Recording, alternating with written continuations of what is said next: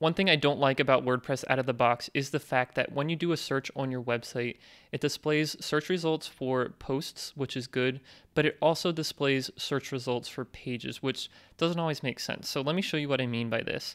When we do the search on my website for, let's just say Tony, because this is a good example, we return our blog post down here, which looks really great because they all have their featured images and everything. But when you see up here that you have my about page and my contact page, and I don't even know what this is. It's probably because I'm logged in, but that's just not something we want. We just want to show our blog posts have a grid like this as our search results. So we can fix this with a custom function, a custom plugin, or like I recommend doing in a child theme in the functions.php file.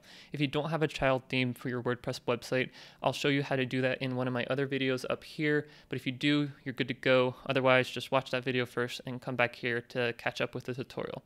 So what we're gonna do is go into our dashboard and go to Appearance Theme Editor. Now, like I said, you can actually edit your theme directly, which I don't recommend. I recommend you doing it in a child theme because there's minimal risk of screwing something up. Because when you work with the main theme here, you might screw things up if you don't know what you're doing. So what you want to do is do that child theme, make sure that's selected, and go into the functions.php file.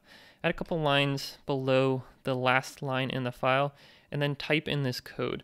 I'll have this link down below for you so you don't have to type it in. Actually, you could just copy and paste it.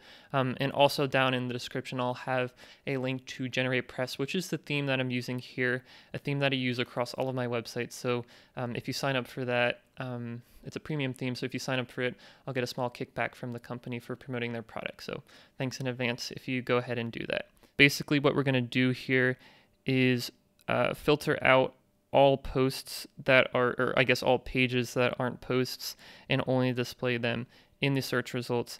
I'm not going to pretend that I exactly understand what's going on here, but the point is that it works, and all we have to do is type it into our functions.php file. So once you have that in there, go ahead and click on Update File. File edited successfully, which is good. Let's go to our website again and do another search for Tony. And this time, we don't see those pages show up. We just see our blog post just like we want it. So that is it. That is what we wanted to do at the beginning of this video. We have done it. Not too bad, right? Just pasting in a couple pieces of code there. It does what we wanted to do.